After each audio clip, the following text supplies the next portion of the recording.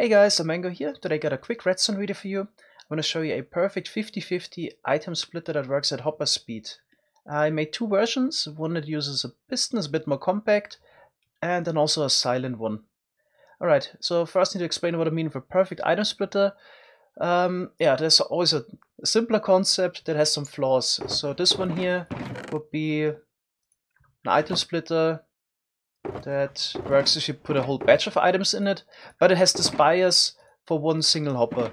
So if you would put 3 items in there, then of course the yellow chest would receive more items. And if you put another 3 items in there, then, or you have 4 in there and just 2, or if you just put a single item there randomly, then everything will go into the yellow shulker box.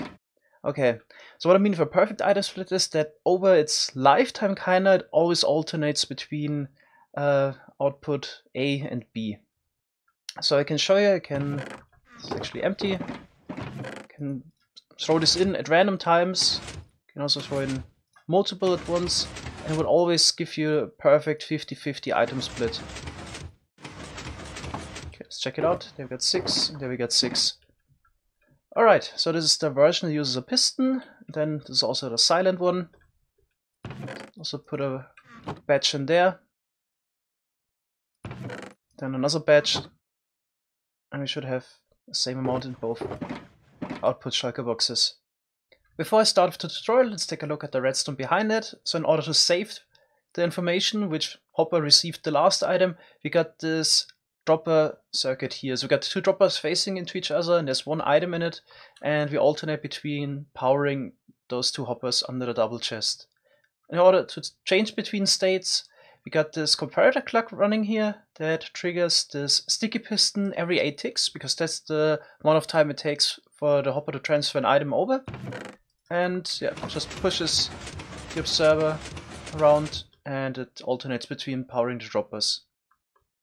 Okay, then the silent version, instead of using this piston here, we just take an output of out of the dropper directly with the comparator here, which at the moment is locked, but as soon as we get items trickling through this hopper, this redstone torch will turn off, and then the comparator will send a signal into the dropper to send the item into the other dropper. And then again we take an output through this chain here, send it back, also every 8 ticks. Okay, let's see this working. There you go, and it evenly splits up the items and saves it for the next time. So with a system like this one here, you could for example hook up something that is random, like a sugarcane farm, and it would still evenly distribute the items over its lifetime. Alright, now I'm going to show you how to build this. So let's start with the version that is a bit more compact but uses the piston. In my inventory I already got all the materials we're going to need for this. Alright, so let's start. Just going to place 2 hoppers like this. This will be the output hoppers. They can go wherever you want. Then we just put another pair of hoppers above. And then we need the double chest. And then 2 hoppers on the side. Alright, next we go around, place 2 blocks, comparators on it. Then we need 2 droppers facing into each other. Like this. And then we just put in 1 item into the dropper. Okay, then we can go around. I'm gonna take an output from this hopper here with the comparator. And make a little clock. Start a repeater here, and just put it on subtract mode. Then here we put down another repeater, put it on 2 ticks. Then we place down the observer here, sticky piston, and since we put the item into this dropper, the observer has to go here. And now the silent version, materials are again in the hotbar. Right, we're gonna start quite similar. I'm gonna place the output hopper pair, then hoppers above, and the double chest. Alright, then next you want to place the pair of droppers again here in the back, pointing into each other, like this. And here we place down comparators.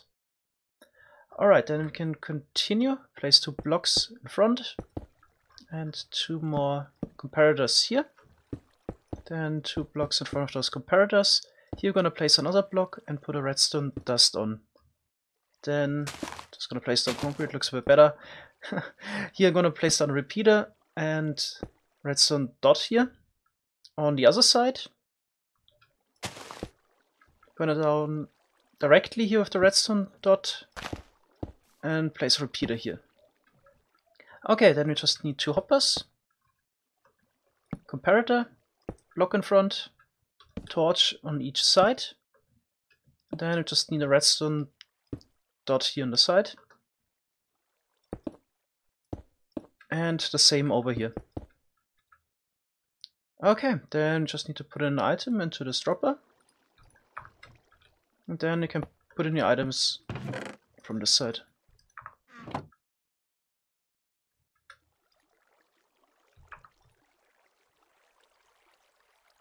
There we go.